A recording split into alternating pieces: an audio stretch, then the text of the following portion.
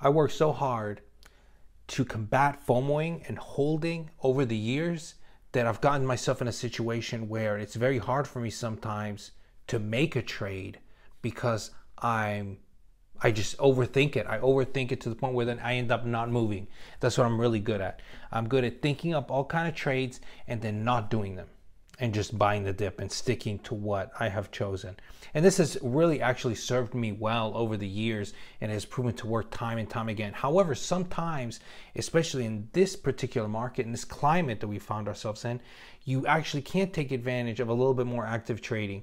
And it's very hard to know when you have, built up such a diligence and doing things a certain way and holding and weathering the storm, not changing your mind, not letting outside influence and media affect your trades, that then you're like, oh my God, should I not? The oil situation is a very, it's a good example of this, right? Tech has just been getting beat. I've lost maybe 50% or so. I have a hard time even saying it, 50% or so in tech since December. And so what have I done? I just keep buying the dip, keep buying crypto. I just keep putting it in. And then after a while, I think I'm like, well, this particular situation has, the conflict in Ukraine has really added a spin to things, which has made it a little bit more difficult to predict, harder to predict when the recovery is going to happen. And you see these profits dwindling. And so then you start thinking, and I know this is part of the FOMO. It's like, well, if I got out of tech and went into oil for a couple of weeks, a month or so, I could regain what I've lost. Then you bounce back into tech right as it's taken back off. But there's a big gamble there, because how do you know the moment you get out of tech doesn't bounce up, right? And how do you know the moment you get into oil, it's going to keep going up? Well, and I've thought about it day in, day in. So I've taken a long time, over a week, every single day. I've looked at all the stats and I've held back from making these trades. And I finally made the decision to be in oil this week, right? This following week. And then maybe jump back into tech depending on how things come. So, I know the dangers of this, but tech has been on such a downtrend that now looking at the figures, I really am starting to think that that bounce that we had last week was really due to earnings reports. The thing changes also because it happened in crypto as well. So a lot more money flew into tech. Tech is oversold, right? So it's a really good buying opportunity, but we don't know exactly when this recovery is going to start. So in a normal situation, I'll say just keep buying the dip. But I really, I don't know, for some reason, I'm taking this chance. Now, if you're thinking, oil is kind of in a bubble right now, it's shot up, it's at all-time highs. Why go now? Why try to do this? Can it go higher? Well, so there's a few things that create danger, some things you got to think about, right? So I think that they're kind of overhyping our dependence on oil from Russia, or how much that will affect the oil price when we shut it down. Now, we haven't shut it down yet, but I think that pressure will finally get to Biden. He'll make the call. We're going to stop importing Russian oil. How much will that affect the price? Not as much as the media is pushing it, I believe.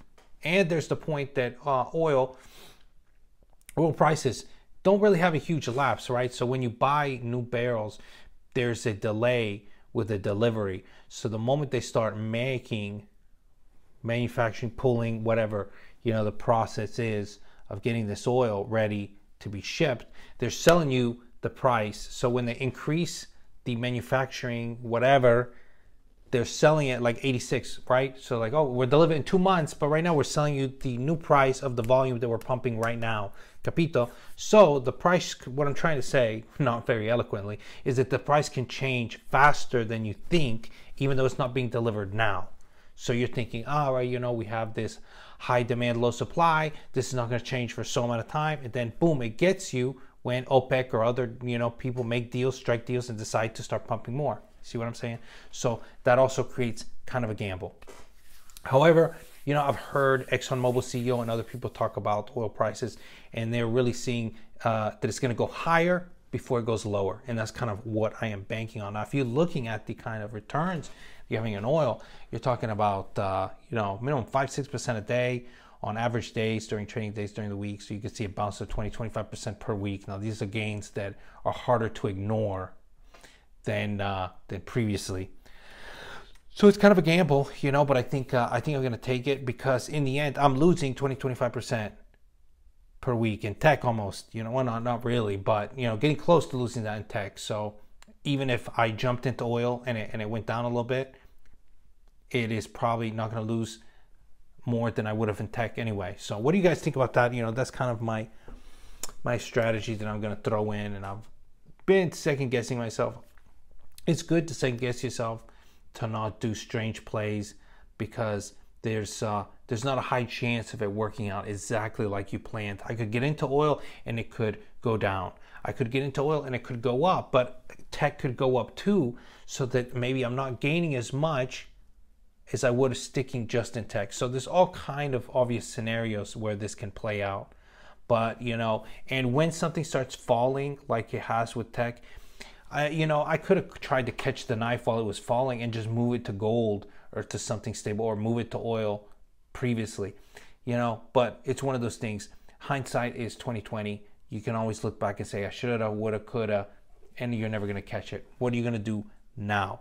You know, and I've been thinking about switching to oil over the week ago. And if I had done that over a week ago, I would already be up 30% from what I am now. So the question is, do I go ahead and pull the trigger, or do I keep waiting?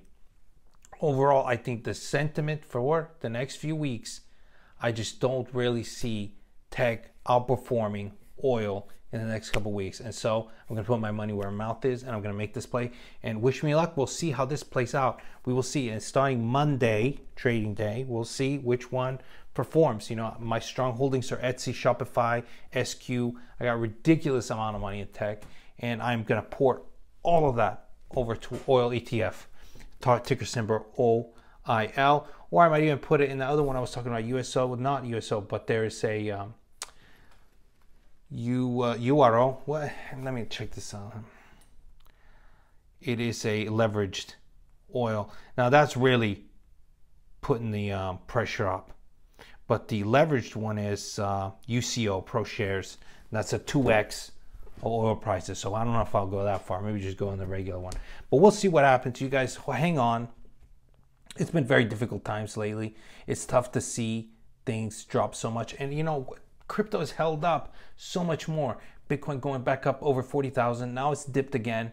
But you have a lot of tech stocks that have lost 50 to 80% of their value, while the majority of crypto is only down 40, 50%. So Bitcoin even less than, 50%. So, I don't have an explanation to it. My only explanation is that people in crypto have stronger hands. There's less FOMOing, less selling going on. All right, thank you guys. As always, buy red, sell green.